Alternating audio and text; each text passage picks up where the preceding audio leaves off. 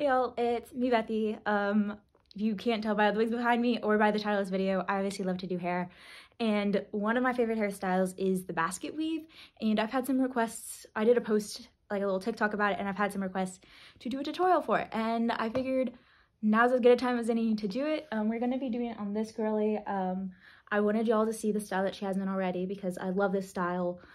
And it's gonna take me so long to take out, and it took me so long to do, but it's been in her hair for a hot minute and it's time to be redone.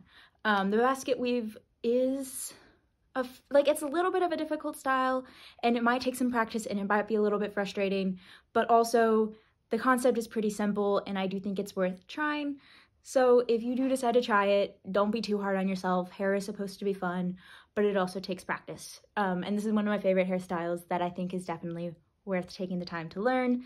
So yeah, I'm gonna go ahead and explain it to you guys in the simplest way I know how and take y'all through it all step by step. So without further rambling, let's just get onto it. Alrighty, I did want to go ahead and insert this little time lapse from me taking out the style. I always get asked how long it takes to take out these styles, and honestly, this one in particular was very difficult because there's a lot of cord and hair bands. So it did take me about 45 minutes, I think, to take out, which is crazy because the hairstyle that I put in after only took 35 minutes, but it's okay. I also took my time and went ahead and brushed her out really well as using my hot brush so that she was prepped really well for a new style. I hardly ever straighten my wigs, but this one was getting a little frizzy, so it felt necessary. Then I went ahead and put a little ponytail at the top of her head. I made sure to comb it out so it was really flat and precise, and then I went ahead and wrapped it with the hair using my Topsy tail, just so it looked like cleaner and more put together, but this step is obviously completely optional. Then I split that ponytail into two sections, and then I split that second section into two as well, and I started doing a rope waterfall braid. I have a more in-depth tutorial for this, but it's basically a rope braid, but every time before you twist, you put a new piece of hair between the strands. So you got a front strand and a back strand.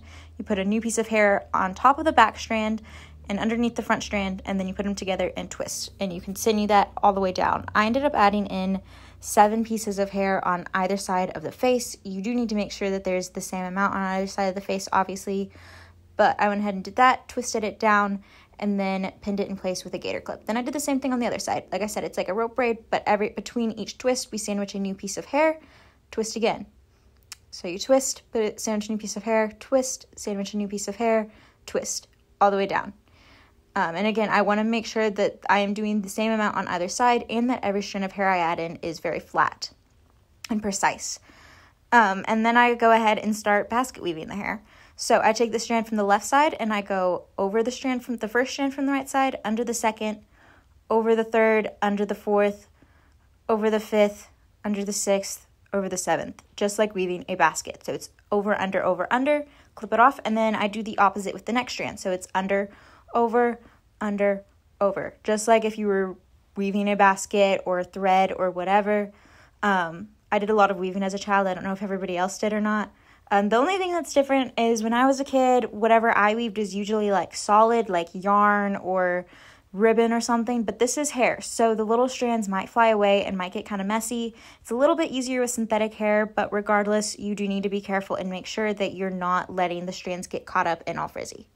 Once I got them all gathered together, I went ahead and clipped it in the middle where the last strand ended with a single prong clip. That way there wasn't a bulky clip in the way. And then I repeated that same rope waterfall braid, but this time adding in all of the little strands that were hanging out from our basket weave. So I add those in one at a time until I get to where the little clip is pinned. And then after that, I went ahead and just clipped off the rope braid using that same single prong clip. And then I went ahead and repeated the same exact thing on the other side, just doing that rope waterfall braid, adding in all of those stray strands until they both meet. And then you can totally tie it off here. And honestly, I think I did at first because this was what I thought I was going for. I adjusted the little rope braids and stuff till everything was tight and the way I wanted it to look. But then I decided I wanted to be a little extra, and I added on a second little basket weave underneath the top big one. So I went ahead and continued those waterfall braids down, adding in 3 or I think 4. I think I did 3. Adding in 3 of those strands from the previous basket weave, weaving them together, and then waterfall braiding them at the end as well. So we had a second smaller diamond underneath our first large diamond. That just adds a little extra, but again, it is completely optional. depending on what kind of style you want to do. And here's a little video of the finished style. Absolutely obsessed. Alrighty, I hope that made some amount of sense, and I hope that some of y'all are able to try this technique. I really do love it. I was also surprised there are so many different variations of this hairstyle. Some take me up to 2 hours, and I kind of expected this one to take me longer. Like, I always film these videos kind of late at night. I expect it to be up to like 11:30 midnight, given I've redone this outro so many times that it might be midnight by the time I go to sleep. But this one only took me like 30-45 minutes, which is pretty fast, which I think is also another reason why this is a great style for a beginner, because you can get it done fairly fast, and also you can stop any time along the way. Like, you can do half of it and then leave the other half for the morning or whatever. But yeah, I really hope some of y'all give this a try, and if you do, please let me know in the comments how it goes. Also leave me any comments if you have any questions, suggestions, or just anything. You'll also leave really sweet comments, and I really do appreciate it.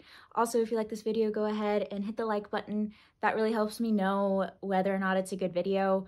I do love you guys' feedback, and yeah, thank you so much for watching till the end. Y'all have a great rest of your day, night, whatever, and I will see y'all in the next video.